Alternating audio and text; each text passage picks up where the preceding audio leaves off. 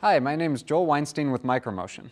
Today I will discuss how entrained gas can affect the Coriolis mass flow meter. There are two main things to consider when working on an entrained gas application with a Coriolis meter. First, what does the meter actually measure?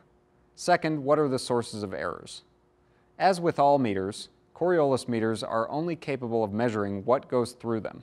If the process fluid is a mixture of liquid and gas, then we accurately measure all mixture properties. We measure mixture mass flow, mixture density, and mixture volume flow all properly. In applications involving liquid flows with small amounts of entrained gas, mass flow meters have an inherent advantage. Users typically want to know the liquid quantities, not the mixture quantities. In the case of mass flow measurement, the mixture mass flow, which we measure, is nearly identical to the liquid mass flow because the mass of the gas is negligible. The same is not true for density and volume flow.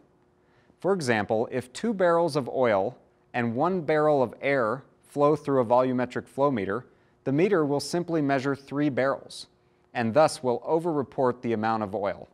Now let's discuss the errors associated with entrained gas.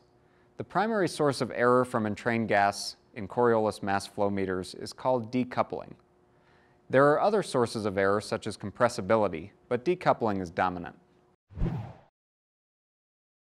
Decoupling happens when the fluid inside the tube doesn't move exactly with the flow tube. When that happens, errors occur, which are dependent on meter and fluid properties. In the case of single-phase flow, there is only liquid inside the tube, and the center of gravity, the green square, moves directly with the center of the fluid. So all is well and there is no error associated with decoupling.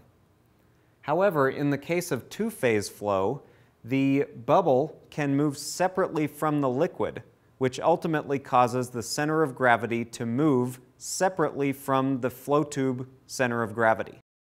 And in the case of high viscosity, because the viscosity grabs onto the bubble, there's very little motion of the actual bubble and therefore very little motion of the center of gravity.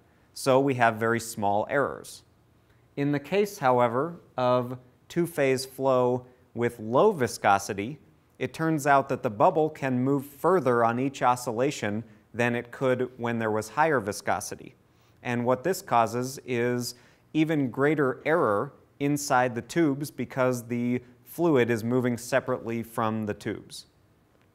In the case of high frequency, low viscosity, you basically have a worst case scenario. In this case, decoupling is the greatest and the bubble moves further than it could in any other scenario. Therefore, the errors are the greatest. While Micromotion manufactures meters with a range of frequencies from low to high, our low-frequency elite meters are recommended for applications involving entrained gas, as they are usable over a much larger range of gas volume fractions than a high-frequency meter. Aside from having a low vibration frequency, Micromotion meters improve immunity to entrained gas by employing a state-of-the-art transmitter with the latest in digital signal processing algorithms.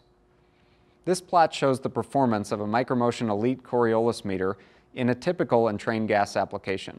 The y-axis shows percent mass flow error, and the x-axis illustrates average gas volume fraction. Typical applications have less than 1 or 2% gas volume fraction. Laboratory data shows that for water at a flow rate of 250 pounds per minute, measurement performance of better than 1% is achieved with volume fractions of less than 5%. All flow meters have problems with entrained gas. For example, turbine meters can overspin and cause damage. All volumetric meters over-report by at least the amount of entrained gas. For example, a volumetric meter over-reports liquid quantities by 5% if 5% gas volume fraction exists in the pipeline.